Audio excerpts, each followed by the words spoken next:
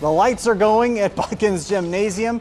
Top of the Shelby County League on the line off the miss. Carson Regula getting the bucket, giving the Tigers an early lead. Now an offensive rebound is Jace Mullenauer getting the easy one, making it 4-0 Tigers. Then Jamison Meyer on the steal, getting the lay-in, getting the Trojans on the board. Now Aiden Reichert wants in on the action as he gets the floater to go, making it 6-2 Tigers late in the first.